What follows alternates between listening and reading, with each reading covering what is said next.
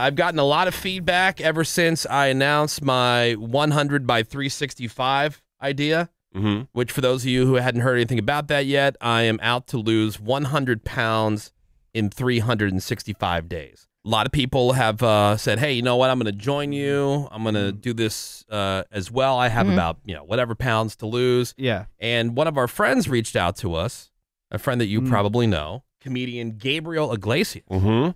And he said that he wants to do it. Oh, okay. Really? The 100 by 365. We actually have Gabriel Iglesias on the phone. Hey, good morning, Gabriel. Hey! What's up, Gabriel? Hey. It's Fluffy. Good morning. Good morning. How convenient that you have me on the line. Well, no, I mean, you were going back and forth with Menace, and you told Menace something about how you wanted to. You want to know if you were serious about it. Yeah. Well, first of all, let me tell you what really stood out to me. I mean, everybody every day says, "Oh, I want to lose weight. I want to lose this. I want to lose that." You know, the difference is the fact that you put, "I want to do it in a year." Right. You know, to set a goal that's that long, it's not like a week or 2 or 3. This is like it's a plan. It's a legit plan. Well, because I'm an all or nothing person. Like if I said it was going to be 2 months and I was like a month into it and it wasn't going the way I had hoped it was going to go, I just quit right there. Yeah. I'm the same way. I'm all in or all out, and I've been all out for a while. It is harder than ever now to lose weight because the food just keeps getting more epic. Everybody, I know. Drugs are getting better. Yeah. Food is getting better. It is. Like, I don't mean like it's getting better for you. I just mean like, have you guys tried those freaking nacho fries at Taco Bell? In the burrito now. That is crack, and it's available 24/7. So the fact that, like I said, you made a plan for a year, and I think that's awesome because speaking as someone who's been heavy their whole lives, and I've gone up and down, and when I did lose 100 pounds, it took me a little less than a year to pull it off. Yeah, how'd you do that? I know that that's a realistic goal. I think we talked about this before. Remind me and everybody who hadn't heard the story. Like, how did you lose 100 pounds? Because it wasn't surgery or anything like that, right? No. I never had surgery. Yeah, that's it was cheating. Just a combination of having a good support system. You know, I had friends that were helping me. Yeah. Whether it was, hey man, how you doing? You okay? Or just put that burger down. Yeah. Well, and that's important. Have an accountability person. That's why I want us to join the gym together. Yeah. So we're accountable for, yes, I got cardio done. Wasn't there a bit on the Chappelle show back in the day about Oprah losing weight and like just somebody following her around to like smack the food out of her hand? Food out of her hand. I think Amy Schumer. Or Amy Schumer, from somebody. Yeah. But anyways, Liar. Accountability is huge, and I just know that, like for myself, anytime I put something out there, I never want to look stupid. I never want to look bad, and if I'm genuinely asking for help, I want to make sure that I don't waste people's time. And so that was the big thing when I did pull that off, is that I had help from some friends. Mainly a guy named DDP who was helping me out with a yoga program. Oh, yeah. Let me ask you about that. I'm doing DDP yoga. Yeah, let me ask you about that. We have Gabriel Iglesias on the phone with us right now. He wants to join in on the 100 by 365 weight loss thing that I was talking about. In fact, one of the things I think is, this has come up when I was saying that I was too far gone. I wasn't going to do this. Right. And whatever. But then, I started seeing all this stuff. And I think one of the things where I was like, all right, well, if this guy can do it, I can do something. There was this dude, real heavy dudes on there. Yeah, there was this dude. He was he was in the army. He was like a paratrooper, and I don't know if you saw the video. Like DDP, was sending it out. But this guy needed a cane to walk, and he wasn't like an old guy, and like super overweight. Couldn't. They said he would never walk unassisted without the cane ever. And this guy lost 140 some, 50 some pounds or whatever. And it was like, damn. And then at the end of the video, they show the guy running. So he's not even just walking on his own unassisted. He's running. And I'm like, see, if this guy can do it. Yeah. And then the other thing for me was, Gabriel, I went to Universal Studios, and I was going on the Harry Potter ride with my son. And for the first time ever, they couldn't click me all the way into the ride. And we had to get off. Yeah, we had to get off the ride. Oh, yeah. That sucks. So that's like one of the first things. Like once I lose like 20 pounds or something like that, I'll take my son back to Universal. Now, what would suck is if I get there and I'm still too fat. But, they added more safety restraints and made it harder. Yeah, just make the seats bigger. Yeah, can you ride stuff like that? How much do you weigh right now, Gabriel? Oh, man. Right now, honestly, I'm probably close to 400 pounds, which is my heaviest. The heaviest I got was 440.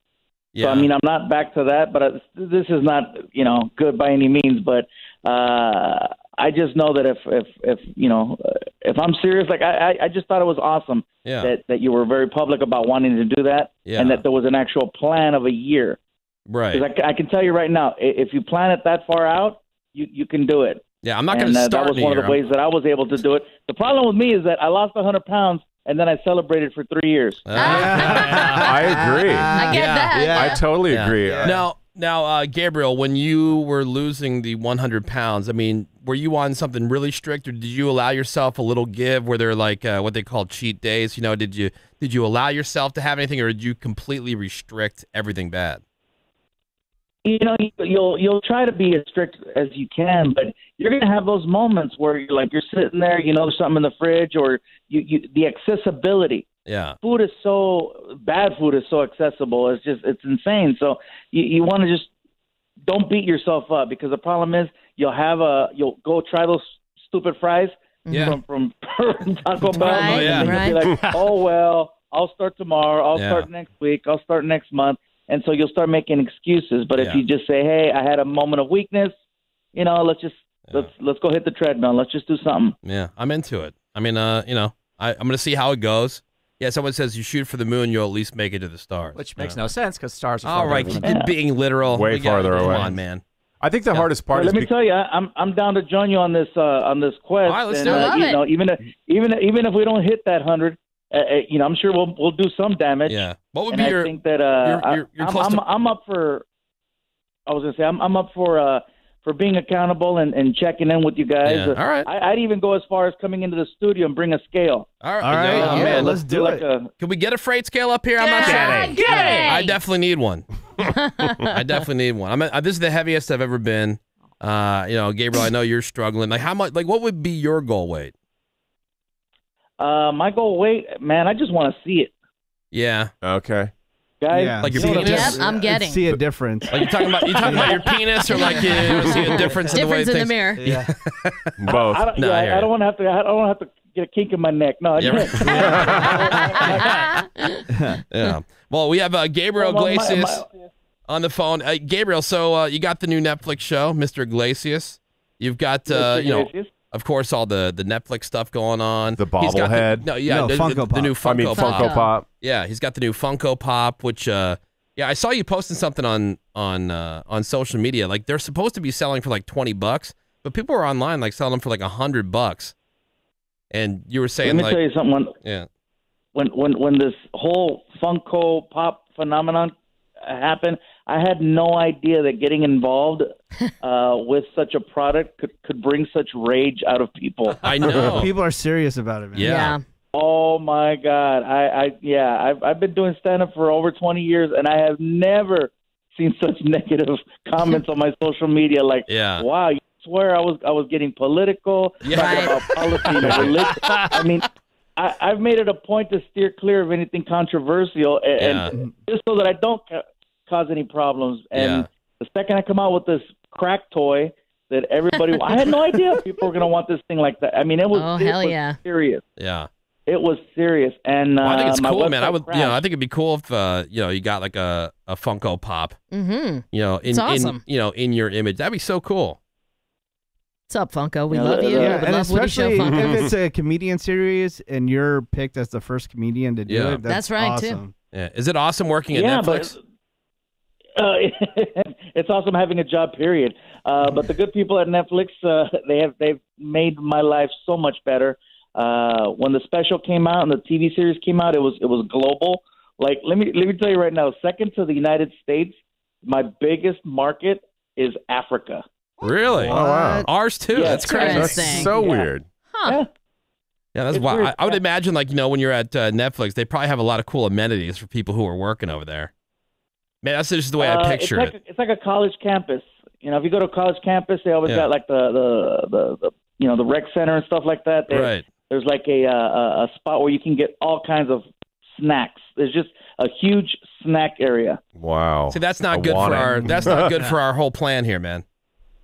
You know what though? But it's a lot of organic stuff, and that's one of those. I avoid stuff that has the O word in it. Yeah. Unless it's Oreo. I love Oreos. Those are good. Yeah, unless it's at the end. Like I can handle a GMO, but not organic. I was saying ho-hos, those are good. I like those. And Gabriel, I noticed that you're going to be cupcakes. You're going to be at the Iowa State Fair the same day we're going to be there. Oh, you are? Yeah, and we should do like one last cookie bucket just for farewell. You got a year to lose the weight. Yeah, farewell. Oh, you know what? I agree. I think there needs to be a really nice dinner to be had before we begin this quest. Yeah. I'm available this week. Gabriel Iglesias, everybody. Yes. Yeah, we definitely want to check in with you and see how things are going, and we could trade ideas. Like you have my number, I got your number, so we'll talk and then we'll get you on the air and we'll see how it goes, man. I want this to be successful because dieting, exercising, all that sucks, man. You'd much rather be eating all that great food and just going to town on stuff, but. Ultimately, we all just want to feel better, and we want to get on those Harry Potter rides with our kids. That's right. Kidding, yeah. And you got to be able to fit in all those VW buses you got, man. Yeah. Yeah, no, I'm barely pulling that off right now, so I want to make sure that I keep having fun with them. Yeah, true. Yeah. All right, well, Gabriel, thanks for checking in, man. We love you, and we'll talk to you soon. Thanks, you guys. All right, there's Gabriel Iglesias, everybody. Awesome. Sweet. Fluffy. Fluffy.